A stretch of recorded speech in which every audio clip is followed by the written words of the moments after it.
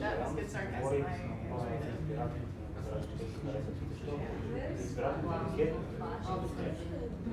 What the fuck?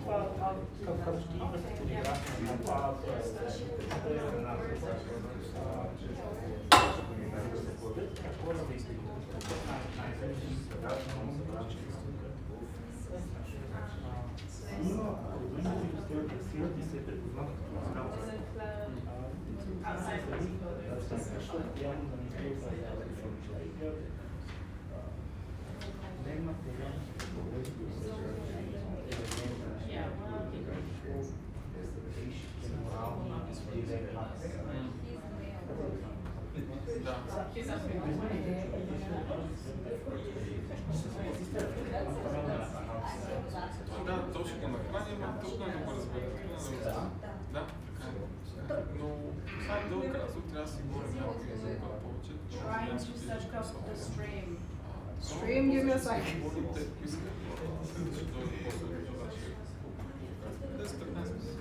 Matt, in the meantime, can you tell me how's the audio?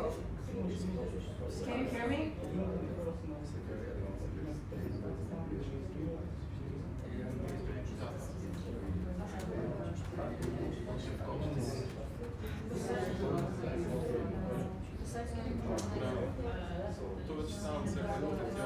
Okay. You can hear me, but I'm far away. Okay, I'll fix that. Just let me fix the title first.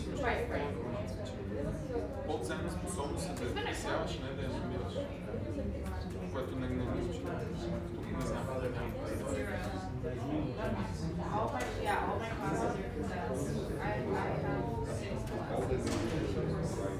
6 times, so 12 classes in 4 days. I know.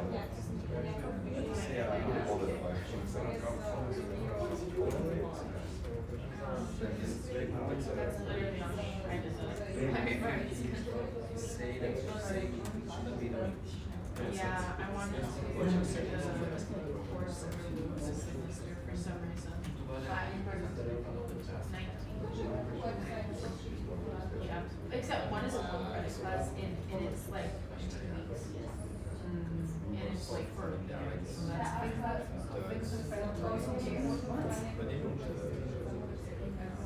Hey, give me a second. I'm moving you guys. You gotta tell me if you can hear stuff.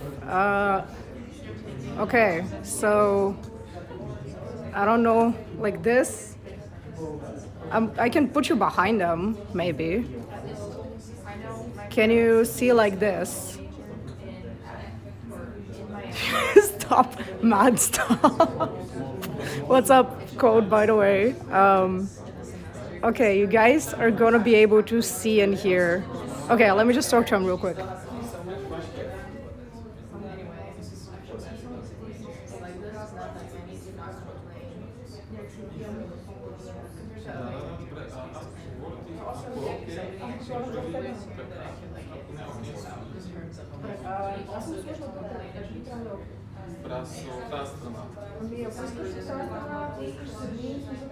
Ще съм прав, само ти ми кажи къде ще е по-удобно.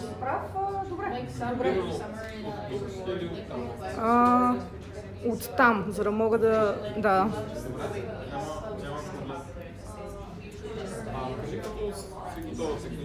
Готова съм, абсолютно. Да, готова съм. Само трябва да го... Yeah, guys, give me a sec.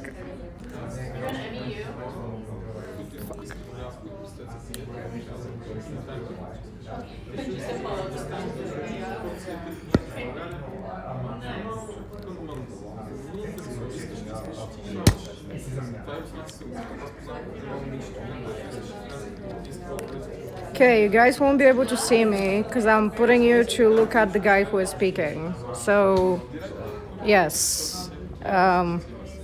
Do you guys want to see the PowerPoint? I guess. Tell boss he looks good. I'll tell him. Okay, so like this, it should be okay.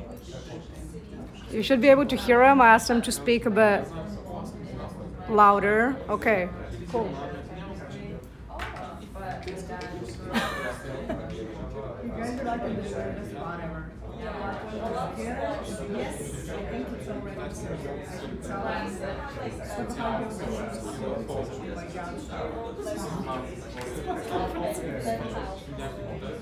I'm so frustrated trying to set you guys up. Okay.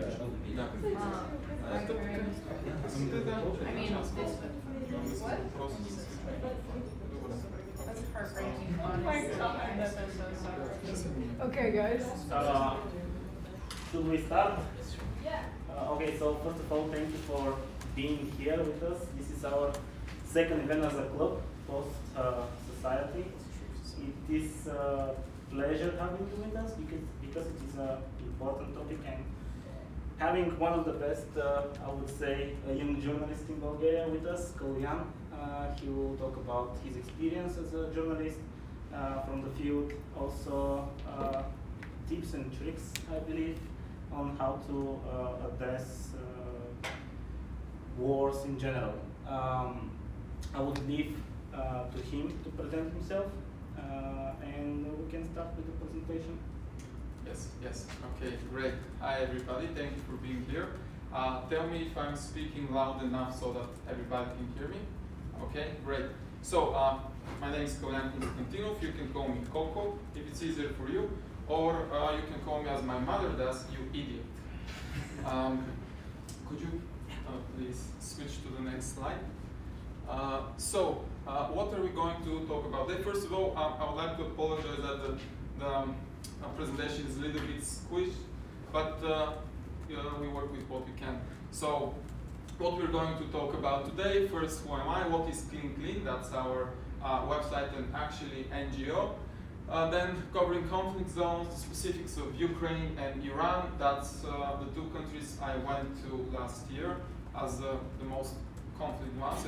Well, if you've been to some neighborhoods in Sofia, you will know that they are more dangerous than these places, but you know, then specifically Iran, Ukraine, and then lying as a journalist. How this can help you, especially in conflict zones. We will speak about lying in Ukraine, lying in Iran, lying everywhere. So first of all, I'll ask everybody here and on the stream to not judge me too much about lying to the American ambassador in Ukraine. And since I know that probably half of your agents of the American government, please don't put that in my file. So please, can we have the next slide? Okay, so first of all, we see some cars in Irpin that were destroyed by the Russian invaders. That I took this picture in June, but above you can see Menti. If you visit menti.com, the website, and enter this code, you will be able to put your questions to be discussed at the end of the talk today, instead of raising hand. If that's okay for you, I'll be very happy. Did everybody remember the code if you need it? Just wait for a minute, and then, okay. And of course, you can raise hand at the end of the presentation to ask your questions. Can we have the next slide, please? Okay, so who am I? That's a very nice picture from when I used to have a bit more hair, but I was still shaving back then. That was in 12th grade, I believe. But a little more about myself. So I studied communication and Middle Eastern Studies at Sofia University, King's College London, and Oxford. At the moment, I'm doing a PhD at the Bulgarian Academy of Sciences on the relations between the Islamic Republic of Iran and the Balkans. So I have a bit over a decade experience in journalism for the Bulgarian branch of the American magazine Vice, for Off News, and then my own website, clean.bg. For that time, 10 awards, the last of which was getting into the 30 under 30 Forbes list last year, actually, the latest one. And I can also make the best pizza in town. But for this, I'll tell you some tips and tricks at the end if you're interested in pizza. I do like pineapple on pizza. Let's have this clear for now. So now half of you hate me, the other no. Can we have this next slide? So what is Clean? Clean was created in 2015 in Bulgarian. Clean, we use it in the meaning of a wedge. We have, the Bulgarians here know, but probably the foreigners don't. We have this saying, only one wedge can, remove another one. We were very young, not that I'm old now, but we were even younger in 2015 when, with a bunch of friends and colleagues, journalists and so on, started Clean Clean. It's an NGO for civil enterprises where we do different European and not only projects focused mainly on journalism and humanitarian issues. And then we created the first back then website for investigations, for analysis, for coverage of different underreported topics in Bulgaria, entirely crowdfunded at the time. That didn't last very long because this crowdfunding culture in Bulgaria still doesn't exist that much. And then for that time, and my articles from there have been republished over 700 times in over 30 media outlets in Bulgaria and abroad. I also started The Blade, the first online journalism show in Bulgaria, which lasted for 6 months actually, before our money ran out. We were trying to find support from advertisers and other places, but they flat out told us that we should not talk against the government. It was the Boyko-Borisov government back then, and several other such issues made us quit. But then we came back with the first awards in Bulgaria for bad journalism or anti-journalism awards. That's Golden Shishi. If you know, Shishi is the name of the Rampevsky, a person who has been sanctioned by the Magnitsky Act in the United States and considered the biggest media mogul in Bulgaria. This year, we are about actually next week to announce the second awards.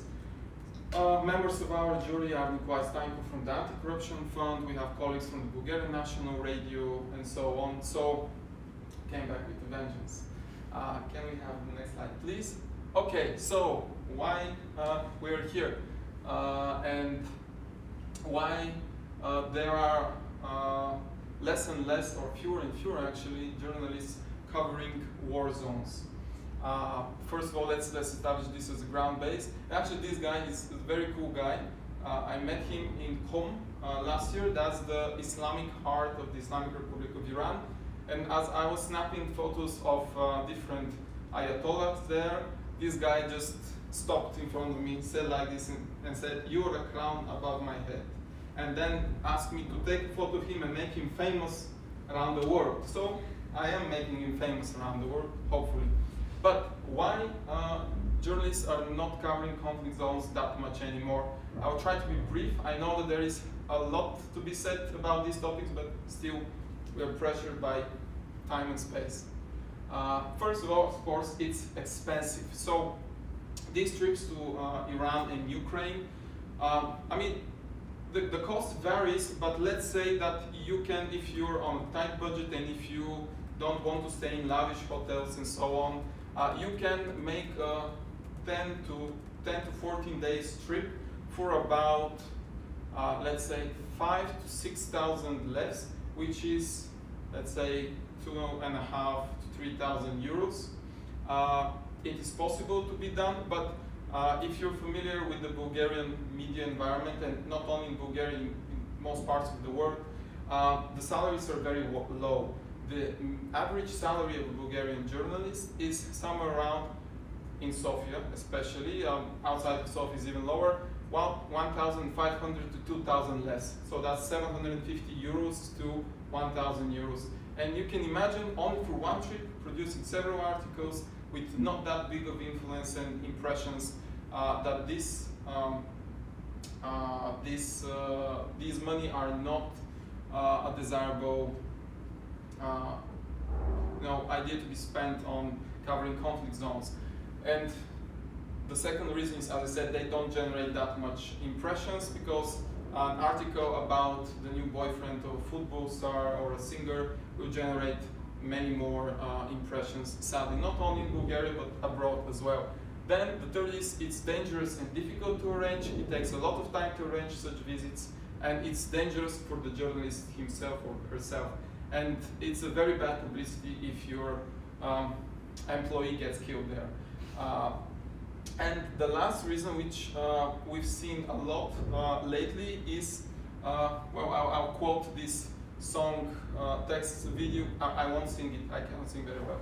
Video killed the radio star. So the rise of citizen journalism, now everybody has a phone, everybody can report from these places.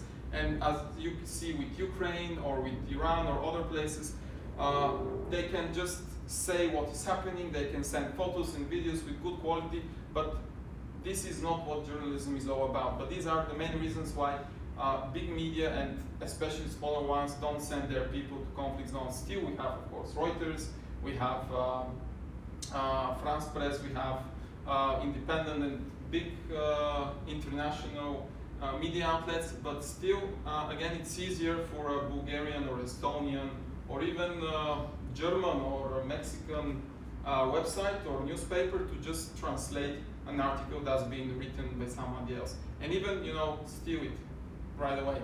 Can we please have the next slide? Okay, so what is important to know in covering conflict zones? So first of all, everybody is at fault, at least in some way. You cannot go there. What we see a lot with Ukraine now, and I'll give some examples actually in a minute. What we see a lot with, let's say, Ukraine, everybody speaks, one side of the spectrum speaks about the bad things that Russia is doing, the other side speaks about the bad things that Ukraine is doing. There is a lot of propaganda going on both sides, although admittedly the Russian one is horrible. But you have to, you know, hide your own feelings and predisposition to a certain topic and side in the conflict. Then people's lives are more important than the story. You may want to report on something. So I'll give this example. When there is a car accident somewhere and the journalist goes to the victim or to the relatives of the victim and asks, how are you feeling? You know, well, their son just died in a car crash. How can they be feeling? But a lot of journalists abroad, they don't consider the trauma that the locals have gone through when they're reporting, or they do not consider their safety actually, because in places like Iran, where I went undercover, a lot of people who were talking to me, they were actually in bigger danger than I was.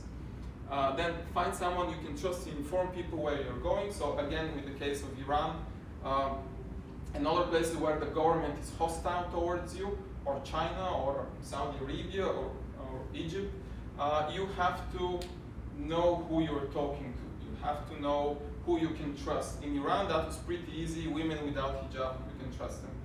You know, women with hijab, not, you know, so. Men with, especially, so they have this religious. It's a sign of religious feelings and thinking to have these big rings in Islamic countries, and especially in Iran. So if you see a guy with big kind of, you know, kitsch rings, and especially the beads, I think it was called, you can be certain that this person is very religious, and most likely he won't be against, you know, taking off the hijab. He won't be against wearing the hijab actually. So it's probably not a good idea to talk to him. So always try to learn where you're going, and then keep in mind the repercussions on your life. In 2017, when I was at the same type of event, but where you were, and I was speaking to a Scottish journalist who was specializing in conflict zones. I don't remember his name. He was a very cool guy. We asked him, what is it like covering conflict zones? And he said, well, first of all, I spent at least one night in every prison in the Middle East. Also in Glasgow. He was from Scotland, obviously, and he was making a joke. And then he said, more seriously, he said, well, so my wife cannot stand me, my family cannot stand me. I have to drink a lot to get away from what I saw and what I felt. And in the end, my wife left me 5 years ago. She was like 40 years old, something like that. And basically what he and other colleagues in big Western media actually who cover war zones, they either quit at some point because they cannot maintain a stable social life, or they get down the rabbit hole with abuse of substances or bad personal life, or some of them get killed. So you have to know that it's a big adrenaline rush. It's very interesting, but it has big repercussions on your life if you chose to specialize in this area of journalism, which in Bulgaria, admittedly, is, you know, almost impossible because the media doesn't send anybody anywhere except to the border to have a few shots with them. May we have the next slide? Okay, so specifics of Ukraine. That's Hotel Ukraine in Chernihiv, which was destroyed several days before I arrived there. It was during the Russian occupation, so I went to Ukraine June last year. So the specifics of Ukraine, what you should be aware in a place like this. So Ukraine is, besides the Russian army, is a very safe place for foreign journalists. There is no danger talking to anybody saying I'm from this media, I'm from this country, can you tell me what is happening and so on. But the danger there, the specifics that you have to be aware of are that especially we as presidents of a Western country, and I suppose that we all support Ukraine in the war effort against Russia, should be aware of not, you know, glorifying the Ukrainian government and Zelensky and other people there. There are Nazi groups in the army. There are a lot of critics of Zelensky. Before the start of the war in December, so not 2022, in December 2023, there was a poll in Ukraine which put his popularity somewhere around 20-something%. People really hated Zelensky because he was, at that time, a guy of the oligarchs, of Kolomoisky, of Andreev, of a lot of oligarchs there. And Ukraine was basically not doing so well. It is not doing better now, but still. And after the war started, naturally, his popularity skyrocketed because people had to defend him. Very few people I met in Ukraine and spoke with them. I'm talking about soldiers, politicians, regular people. They said, we like Zelensky 100%. They said, we support him now. We will support him until the end, until we beat Russia. After we win the war, Zelensky has to go because he is very corrupt. He wanted to sell our defense missile systems and weapons before the start of the war, and actually Poroshenko's party stopped him. At the same time, these people say Poroshenko is no better, but still we have to try to be objective in what is happening in Ukraine. I know it is very hard, and I know that any kind of criticism against their government that is being expressed right now may be met with severe hostility, or someone can blame you that you are pro-Russian or something like that. Not at all. I'm very much against Russia, but as a journalist, we have to be objective, and we shouldn't, you know, try to sugarcoat the things that are happening. Another thing is that Ukraine, before the start of the war, was the biggest black market of weapons in Europe and one of the biggest in the world because of the supply of weapons for the Donbass war that has been raging since 2014. May you have, please, the next slide. So this guy here is Andy Paloma. He used to be, he left Ukraine actually a couple of months ago, and we are still in contact with him. He is used to be a Swedish volunteer in the Ukrainian army. So I met several Ukrainian soldiers that were willing to speak to me, and a lot of foreign fighters there. That because they're way more open than the Ukrainians actually. That said a lot of things like, yes, we will fight for Ukraine until the end. Yes, Russia has to be defeated, but there are these. It is very hard to say how big, but as I said, there are these Nazi groups in the Ukrainian army. They say we cannot pinpoint the exact percentage, but let's say 5% that do the same things to the Russian army or to the Russian ethnic Ukrainians, ethnic Russian Ukrainians, the same things that the Russian army is doing to the Ukrainians. We're talking about rape, torture, murder, and all those things. We are talking about selling of weapons. So a lot of the foreign fighters, they are saying, we cannot afford weapons. They do not supply us with food, they don't supply us with weapons, but at the same time, our lieutenant is driving a new Porsche. How is this possible? I especially put Andy here because he's a very interesting kind of a guy, because in the Western media there is this type of glorifying the volunteers who went to Ukraine, and hands down I respect them very, very, very much. But he is very interesting because he represents actually the complexity of war, and there is no good or bad. Well, there is a good and bad side, but there is a mix in people. So Andy here, he used to be a gang member in Sweden, a pretty tough gang member in Sweden. So he used to be in pretty tough situations there. He was arrested. He spent some time in jail in Sweden, and the Swedish government released him, but it offered him a certain amount of money per month. I'm not sure if it was until the rest of his life or for some years in the future, like a pension, if he leaves Sweden and doesn't come back. They'll pay him as long as he's not in Sweden.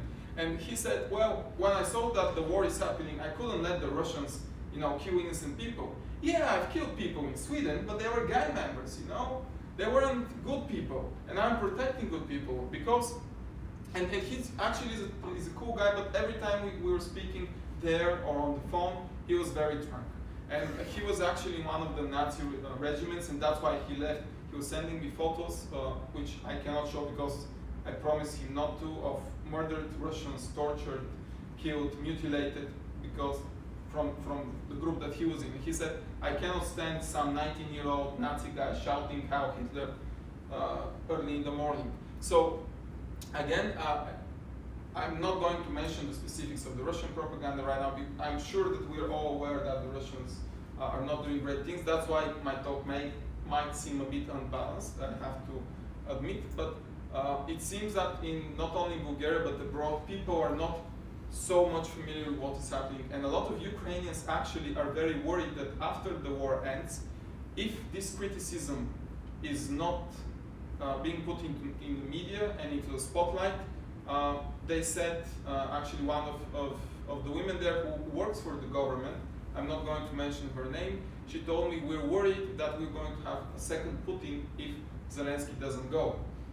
So there is obviously big issues, and this is one of the specifics in Ukraine that we have to know.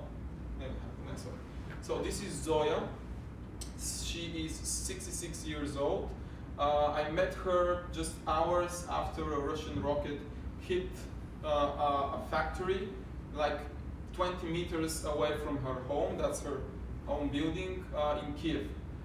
So one of the another thing that specific in Ukraine is that Zoe is actually Russian. She was born in Russia, raised in Russia, and she was so confused of what is happening, why it happened, and so on. So she was ethnically Russian, she was against the war, she was supporting Ukrainians, but at the same time, she also didn't want her country to fight.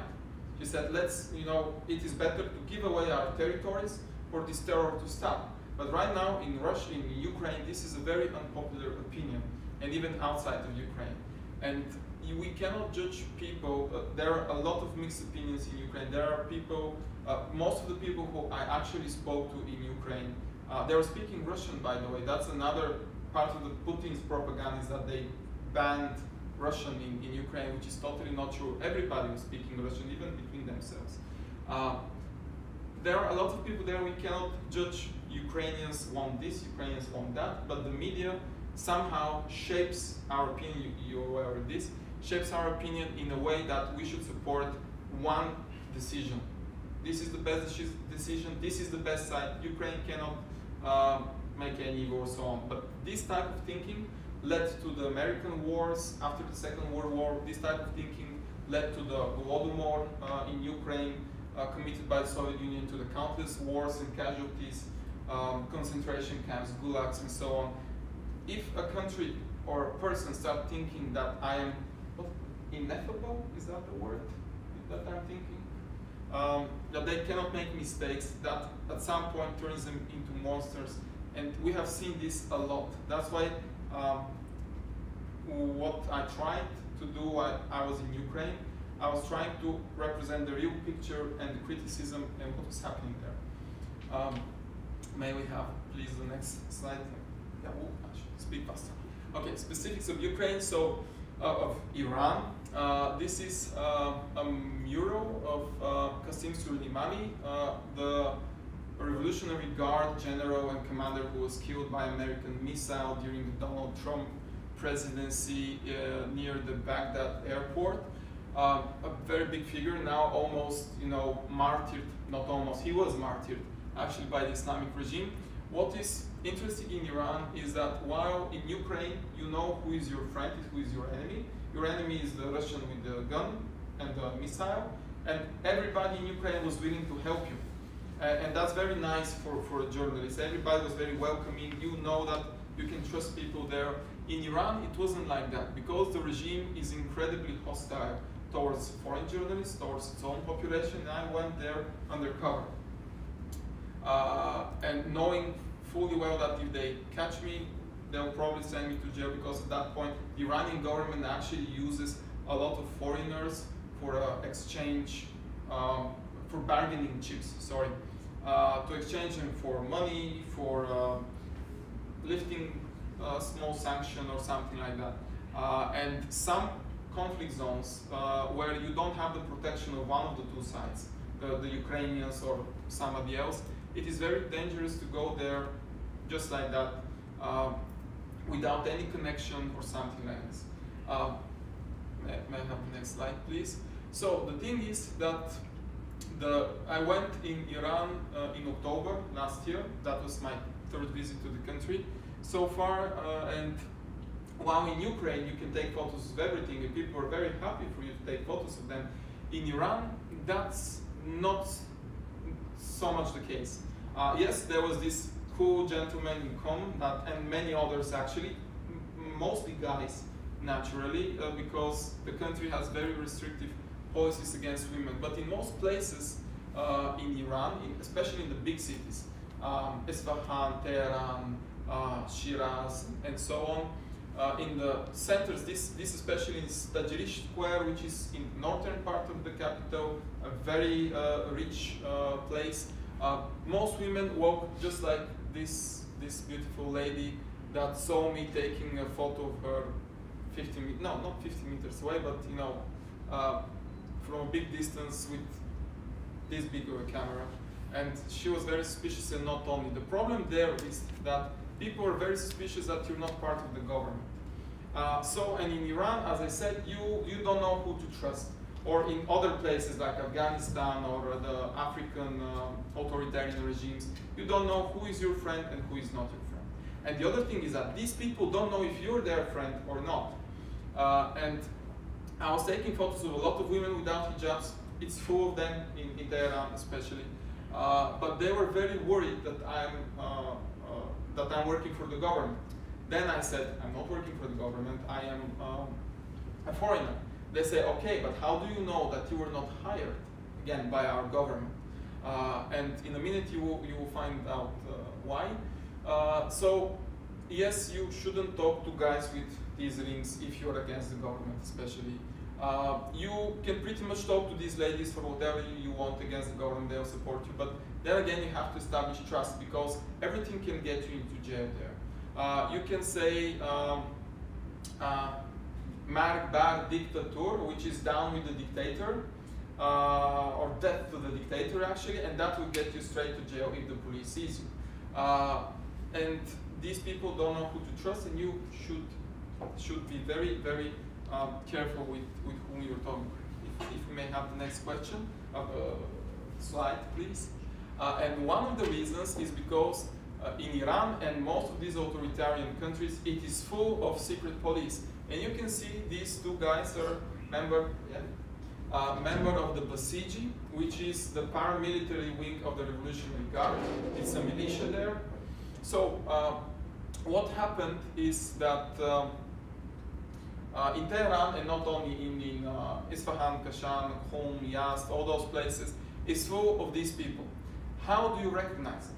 So the locals actually told me. So in most of Asia, as you know, these little bikes, motorbikes are pretty widespread. And what they do is that they put this face mask on the registration plate.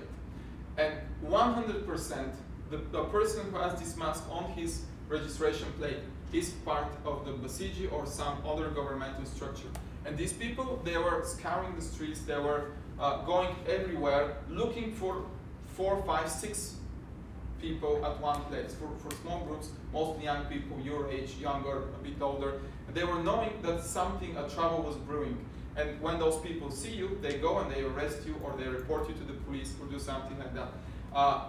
Almost always there were two, they were in pairs. They had these small backpacks, usually with a gun, with handcuffs, or with a baton to beat you up. And what we did here, actually, the guy in the taxi, so I was with an Iranian friend of mine, and we were in the taxi, and we just told him, drive around Tehran for 2 hours. I wasn't speaking. I was with more beard, with a hat, with sunglasses. I kind of looked, Iranian. There are a lot of white-skinned Iranians. My friend was not one of them, and he was speaking. He just told him, drive around for 2 hours. And this guy was actually thinking that we were part of the government, that we were the besieged, because I was with this big camera taking photos of people during trafficking, especially women on the street, these guys, and that woman over there with her hair showing off under the scarf and the helmet. So the guy in the car was scared of us, and he didn't even want us to pay him for the trip, but we did, because we're the good guys, so we want to believe. So in every country from these conflict zones, there are certain aspects that you should be aware of. In Ukraine, you won't see that. But in Iran, yes. In Afghanistan, yes. If we may have the next slide. So yeah, so these are some of the specifics. Of course, I cannot cover all of them, but I hope that this will make you think and be aware of what you should expect in such type of countries and places. This guy here, he was guarding junkyard, actually, full of destroyed Russian tanks and other armored vehicles. And he actually got into trouble because of our group, because one of the guys wanted to take a photo with a Kalashnikov. And if you have ever been in the army, maybe the two gentlemen over there, you know that you don't give your weapon to anybody no matter what. But this guy, pretty young, and that's why he was guarding a junkyard, he took his, actually, that was a good thing, he took his ammunition out, and he gave the weapon to one of my colleagues and snapped several photos of him. And when his commanding officer saw this from across the junkyard, he was like this. And he came shouting in Russian, "What are you doing? Stop!" And we went away. But so lying as a journalist. In journalism, of course, truth is the best thing in the world. That's why we do it. Well, truth doesn't exist. Objective truth doesn't exist, to be honest. But this is a conversation for another time. But lying as a journalist, especially in conflict zones, is the main thing that we do and that we should do if we want to do our job well. So, we lie to protect our sources, as in the case with people in Iran. When I meet with them, if I snap their photos, say their real names and addresses, the police will come and they will have a lot of trouble. So, especially in these places, after that in your articles, you change their names, you don't publish their faces. If those are people that you've spoken to, if it's some people on the street, that's well, we can argue here, but it is more acceptable. Even what I do sometimes is I mix some of the stories.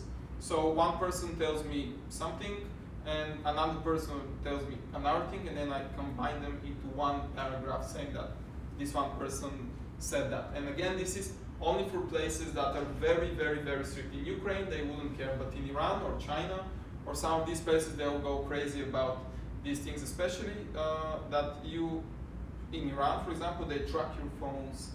You cannot operate without their SIM card, which is issued by the government. If you're a foreigner, you have to give the passport and the address of a local person. So again, it is very controlled area. So we like to protect our sources. Then we like to protect ourselves. I'll give you other examples, specific ones in a minute. But in this place, especially in Iran, I'm a journalist. I just said I'm a stupid Russian tourist. I'll tell you in a minute why. We like to get more information. We always lie with good intentions, and we never lie for any other reason. So we'll go to the next slide. So as I told you at the beginning, I met this lovely lady, which is the current, at that time she was very new on the position. That's the American ambassador to Ukraine. So at that time, and I believe still, all foreign press cards, accreditations are issued by the Ukrainian Ministry of Defense, and you get this press card by the army. But all of them go through the American embassy, actually. And the American embassy can say, we're not giving you this card, sorry. We met her, so we were a group of three journalists and Ukrainian fixers. And by chance, we met her in Irpin. And just several days ago, her head of press office declined our accreditations, and we were not actually allowed to go around Ukraine doing journalist business without these cards, but we lied. And when we met her, our fixer, one of our fixers there, he knows her press officer and everything, and he said, oh no, that's the end of my career. But still, we convinced him to meet her. So we went there, and I said that I'm from Macedonia. The journalist from Georgia said he's from Armenia, and so on. The head of the American press office knew right away who we are, actually, because he had seen our photos and everything, and he asked me, do you know this person? And I said, who is that? He said, well, that's the American ambassador in Macedonia. I was like, wow, really? He was like, do you know, just several days ago, I declined the press accreditations of journalists from Bulgaria, Georgia, Montenegro, and here you are, one person from Macedonia, one from Armenia, one from Serbia. Isn't that, you know, a bit suspicious? And you're like, no, not at all. But, so he played along in this case, he knew, but he still let us speak to the ambassador. But in many of these cases, you lie about who you are or what are you doing there to get some information. That's especially from the officials. I mean, you don't lie to normal people, know who you are, that's not very ethical. But usually, politicians and officials are not very willing to give you information. And one of the most regular lies that I use, not only in conflict zones, but in Bulgaria, is I say something as a fact, or that someone else has told me, or I make them agree with the claim that I make, or when they are denying it, to confirm it actually. So I say, hey, is it so it's true that you're sending, let's say, rockets to Poland, let's say, and she says, who said that? And I say, well, your colleague in some other place. And she will say, no, we're not doing this. We're sending them to someone else. So these are not very good examples right now, but you have to think of a way to twist the hands of the politicians and the officials, because their job is to not give you information, actually. So that's one of the cases when it is, in my opinion, permissible to lie. May I have the next slide? So another case when it's permissible to, so that's a photo of me during the Russian artillery strike in the Zaporizhzhia region where we went at that time. May I have the other? Oh no, that's sorry. Well, you can lie about this, and here, so as I told you, we didn't have accreditations actually from the army, so we forged them. So we made some fake ones on Word. We took the application that we actually sent to the embassy and the ministry, and the regular soldiers do not know what an accreditation is. What's the difference between an accreditation and application? So we just forged this, and we were showing them to the checkpoints that we actually are accredited to go there, to the front line. And the soldiers were just like, okay, are you sure you want to go there? You probably, there is a chance you get killed or something. We're like, yeah. And we went there. So very often you have to lie about what you're allowed to do or you have permission to do. I believe Al Pacino once said that it is better to ask for forgiveness than for permission. I know this is not a very good modus operandi for a person to have in their life, but in such situations, it is, in my opinion, it is okay if it's for the greater good, and if you're actually willing to do something good with that thing. And in Bulgaria as well, if you go to some ministry and you're not allowed to be on that floor, I've entered many municipalities saying that, hey, yeah, I'm allowed, I have to meet this guy. And then I go and actually meet this guy who I wasn't allowed to. And then we have a talk, and it's great material. So you have to push your boundaries. You don't have to play it nice in these situations, not always. And may you have the next slide, please. Okay, so lying in Iran. So this is Nadir. That's not his real name. I met him, that's a real fact, I met him at the Isfahan train station. His shirt reads, no other hero is like Ali, that's Imam Ali, and no sword is like Zulfikar, that's one of his famous swords. So, as I said a couple of minutes ago, one of the lies it's okay to say after that is saying, you know, changing his name or changing where you met this person, not changing what he said, of course. We're not distorting the facts, but in Ukraine, I haven't changed a single name or face of anybody that I've met there because there was no danger to these people. And one of the lies that I was saying in Iran is right at the airport, when I met some people, they actually gave me this advice, local Iranians and also my friends and colleagues, pretend that you're a stupid Russian. It won't be hard for you. I said, thank you. Why? Because Russia is an allied country to Iran, and the Iranian authorities will not be willing to make troubles, to create troubles for citizens of an allied country of theirs. So the other option was to pretend that I'm Pakistani, but I don't look Pakistani. So Russian was great. And they said, pretend that you're stupid, pretend that you don't know what you're doing. You know, if you go to a protest, you know, just wander around, do something. If they catch you, just start speaking in Russian or Bulgarian. They wouldn't know the difference, something like that. And play it as stupid as possible, so that they'll really believe that you have nothing to do with journalism or anything bad intentions against the government. That doesn't work every time, obviously. And another thing is that when you go to such areas, especially China, by the way, but not only Israel and so on, they check your phones, they check your laptops, or they may do it. What I do is that first of all, I have, of course, a folder with a password on it, and everything on my phone is in civic. So when they open the phone, they wouldn't know where to press. Of course, if they take the phone or the laptop to their agency or something, they will break it. That's not an issue. But if a regular police or an officer in the police station decides to check what you're doing, they'll just, you know, they wouldn't have time for you, you know. They'll see, okay, that's in some other language. So maybe it's in Arabic, maybe it's in Cyrillic, maybe it's in any other kind of language that they cannot read in the country where you're going. And if we may have the next slide, please. Okay, so these are the CGs, the militia on Azadi Square, Boulevard, which actually leads to Azadi Square in Tehran. Azadi means freedom in Farsi. You can see actually schoolgirls walking without hijabs in the perfect city center of Tehran next to the militia. From time to time, actually, the militia was opening fire with rubber bullets on them and on us.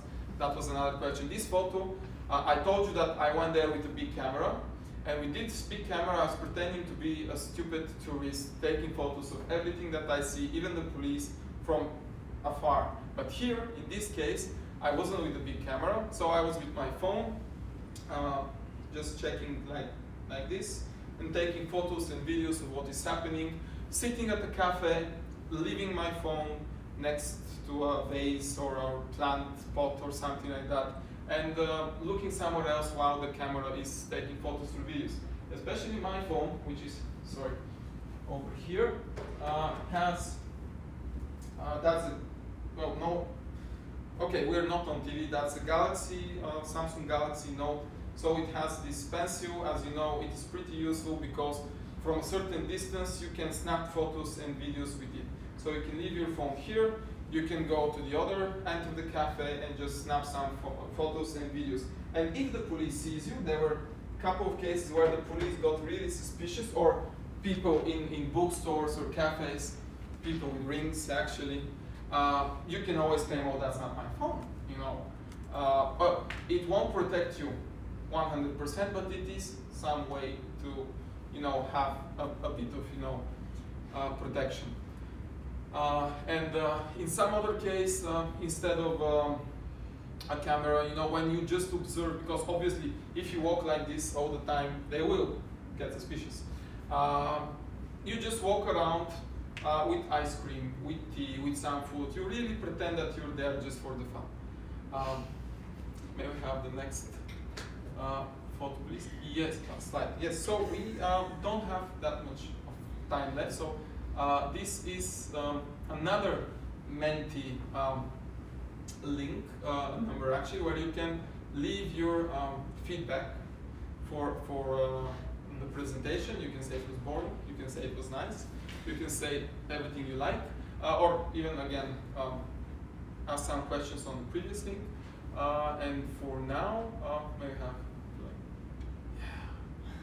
so last advice, never take yourself too seriously, because there is no point in it. And thank you for your attention. Of course, we will be open for some questions. I hope that I managed to cover enough interesting stories and ideas about lying in journalism and covering conflict zones. I know that there is much more to be said, but I hope that still you found it useful. Thank you.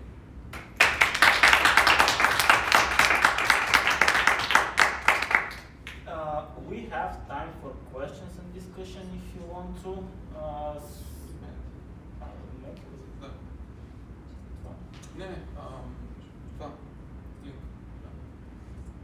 Okay. Press the questions. Yes. So let's see if someone actually asked the question. Menti or not? No. No. Okay. Well, everything is clear. That's great. You can go to the other one. I'll see the feedback after. I can just ask you questions right now. Yeah, That's yes, how it of course, usually okay. works. Yeah. Anyone? So, the gentleman. Thank you very much for the presentation. Just two questions. One, just out of, I'm just curious, why, according to you, the American embassy was not giving press accreditation to Bulgarian journalists from Montenegro and other countries you mentioned?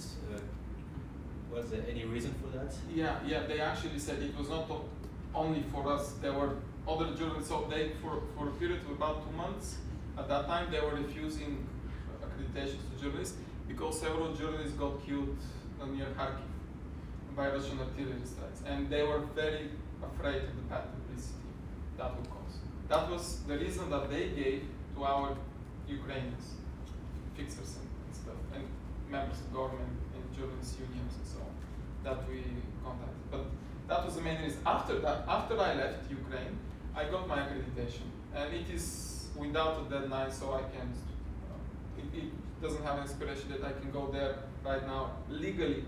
So I will ask you not to inform the American embassy what I do with and the second question.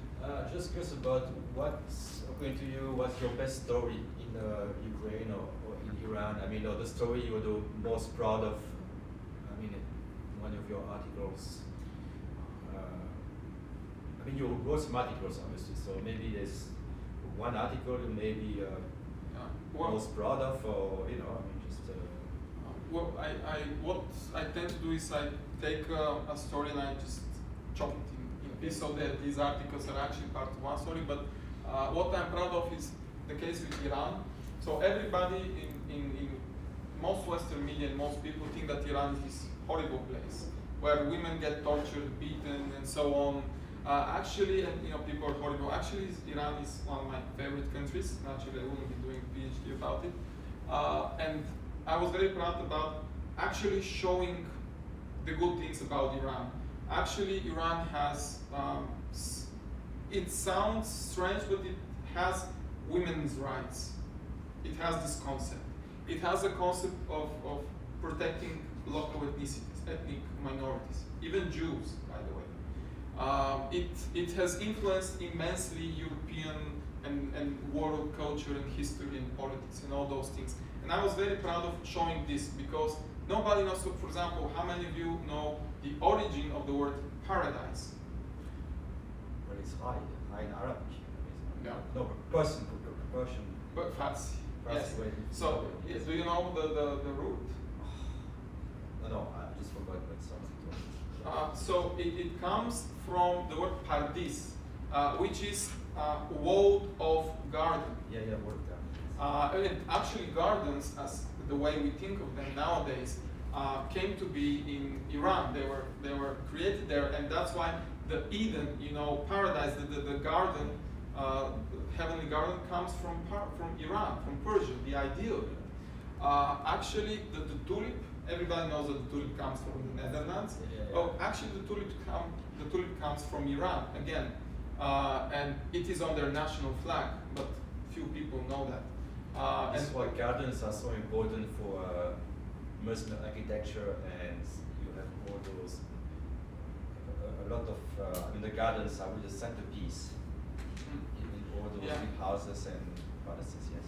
And fountains, and a lot of those things. And few people know that Cyrus the Great, Kir Veliki in Bulgarian, actually that was their greatest emperor, liberated the Jewish nation from slavery in Babylon.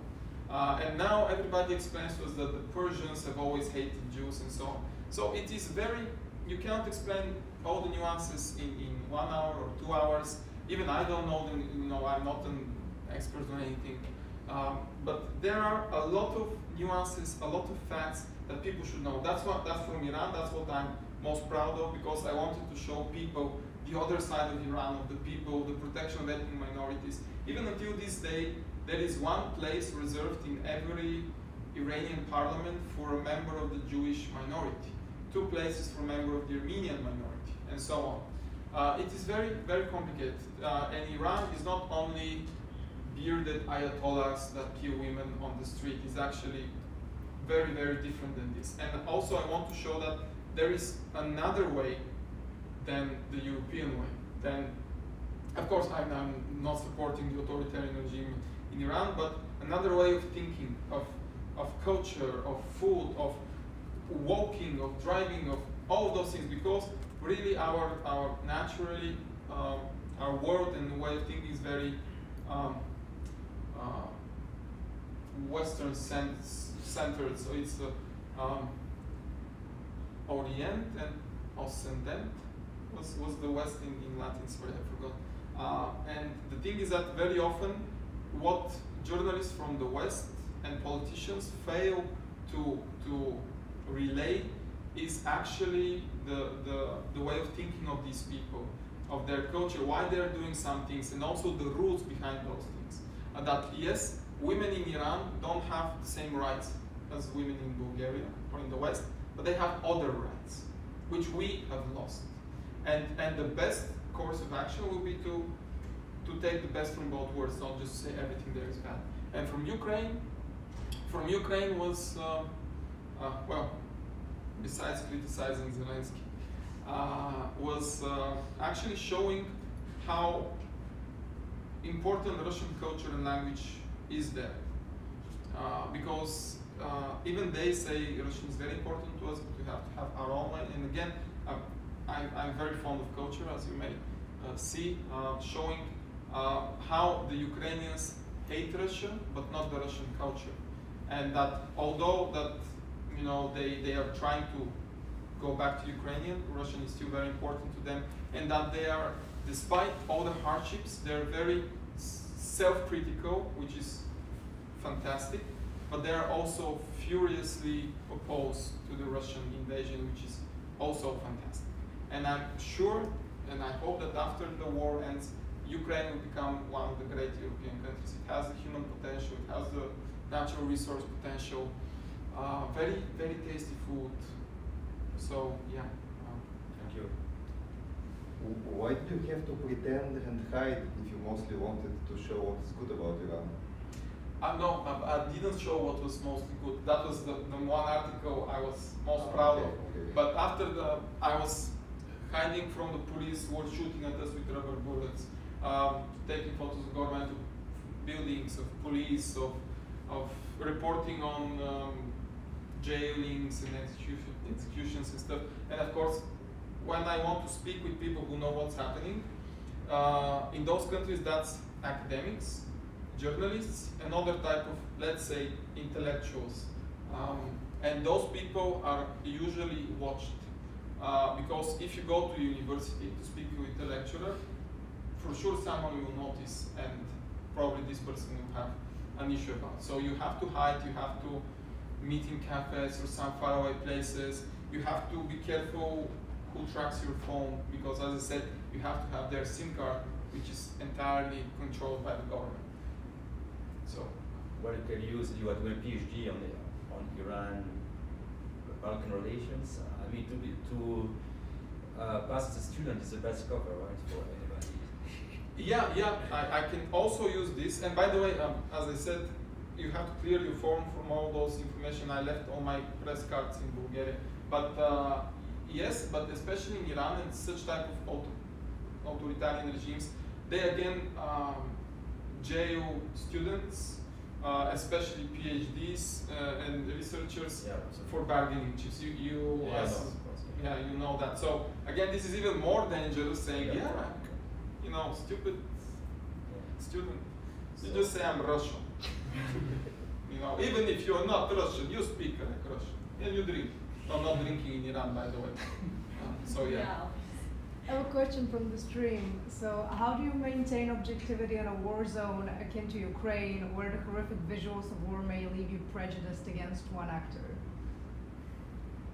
I am prejudiced against one actor. I mean, I fully support Ukraine, as I said, and I'm against the Russian invasion. I don't believe that there is a journalist who is objective, like a robot, saying this fact and this fact, that's it. I don't care.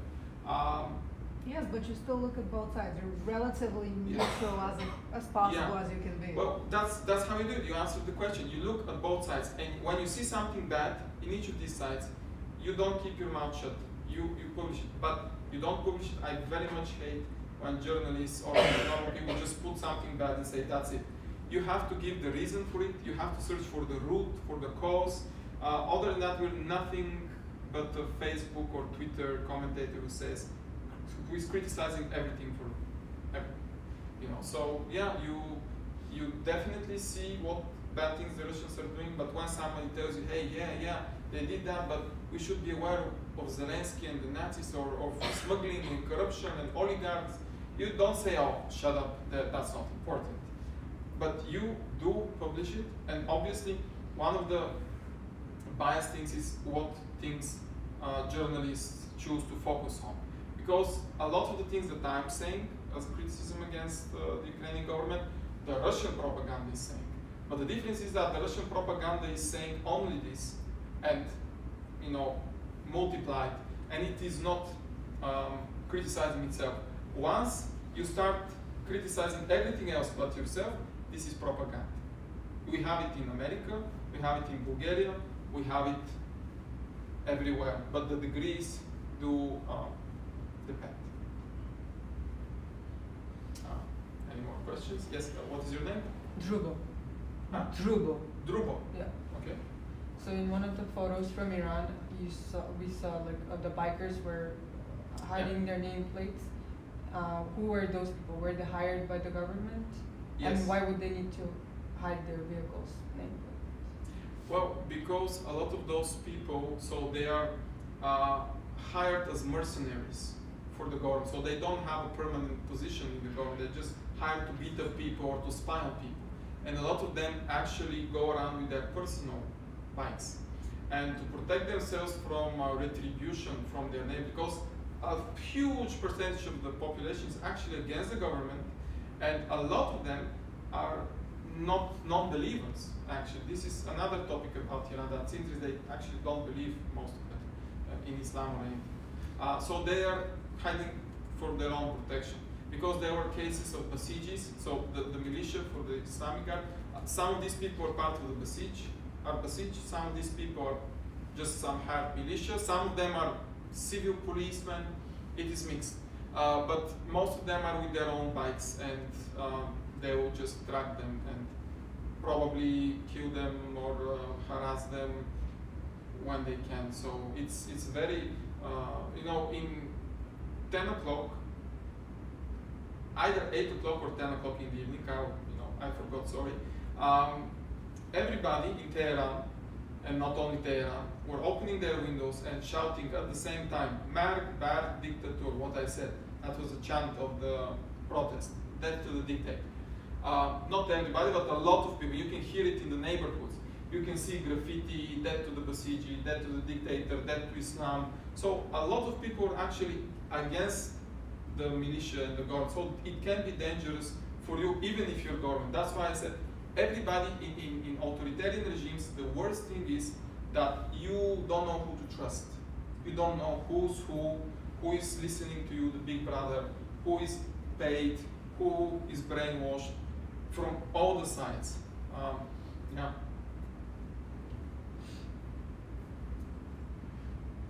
Oh, I'm a little confused about, so you had the picture of the girls without the hijabs.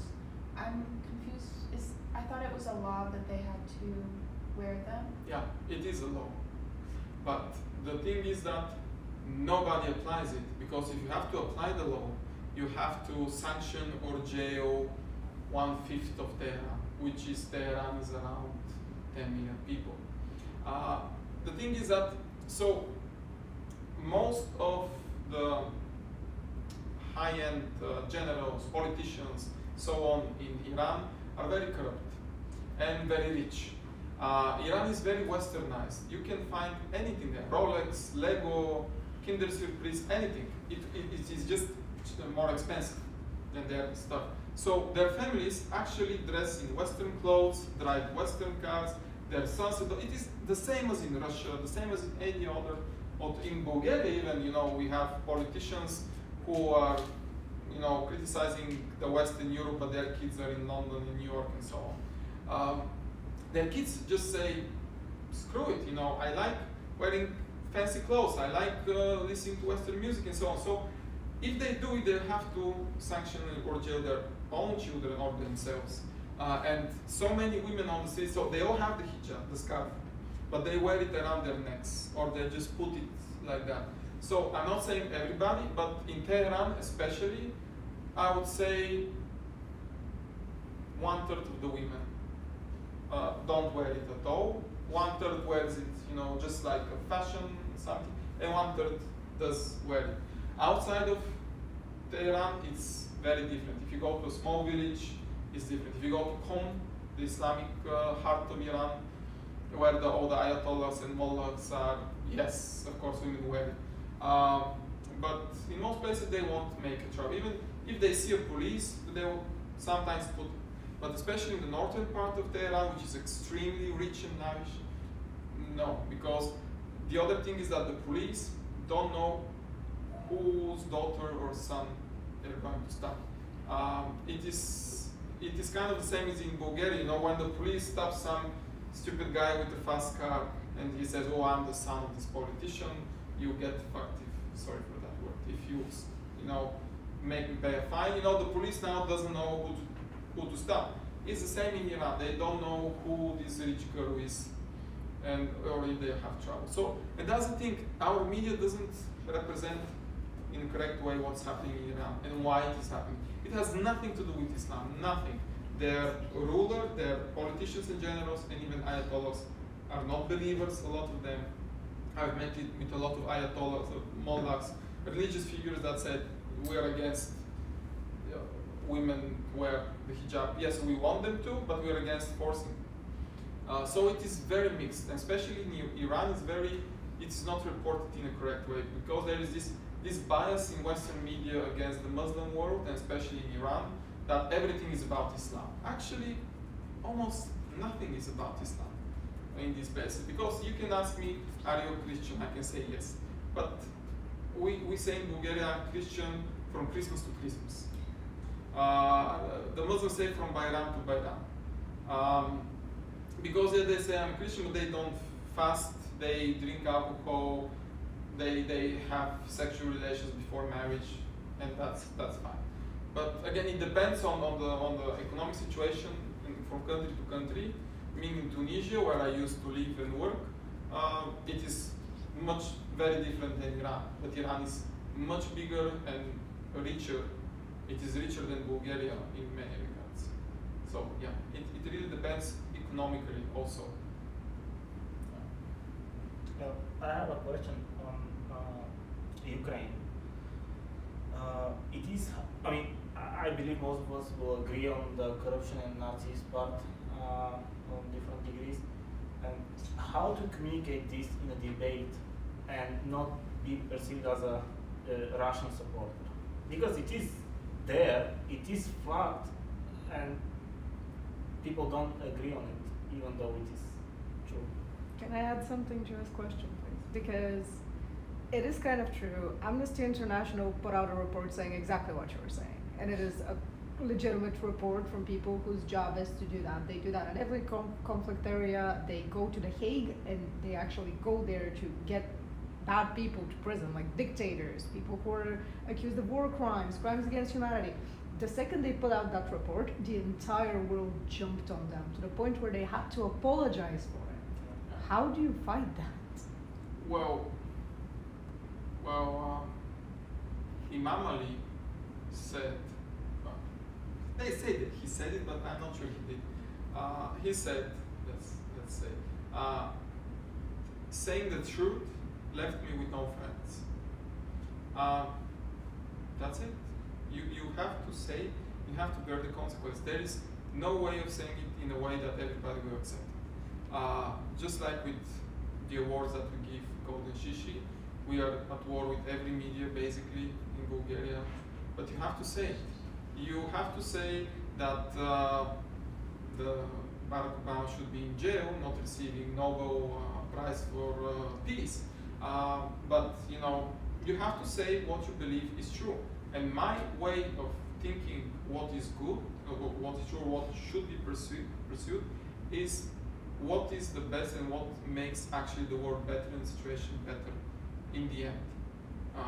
And if you protect criminals, that's not making the world a better place. So I mean, big show, yes, I got blamed that I'm a pro-Russian spy or whatever. I'm not a journalist. I'm, you know, imagining things. But the sad truth is, and this has been proven by scientists, research, and so on, that people do not believe and are not convinced by facts. They're convinced by their emotions. And even more so, they're convinced if we take non-verbal communication in a debate or in some public event, people actually, the opinion of people who won the debate, I will lie to you about the percentage now, but it was something like 50 to 60% comes from your non-verbal communication. How do you stand, how do you speak, how do you present yourself? So if a guy sitting next to me says all the correct things, all the true things, but his non-verbal communication is not very good, or he is not pleasing to the people looking at him. If well, I'm not the most handsome guy, but if, let's pretend that I am, like I'm Dwayne Johnson. So if I'm Dwayne Johnson and I say the biggest lies in the world, or Ryan Gosling, okay. But if I'm perceived well by these people, they'll say that I won the debate. There is no way around. People will hate you because even, you know, if you're in a Bulgarian political party and you criticize your own party for something, you will get ostracized, yeah. But I believe that journalists and people in general should be able to say what is right and what's wrong. I don't believe in left or right. Yeah, Yavor Bozhankov is actually pretty smart fox. He should not be trusted. He saw that that's space drowning, so sinking. So yeah, sorry.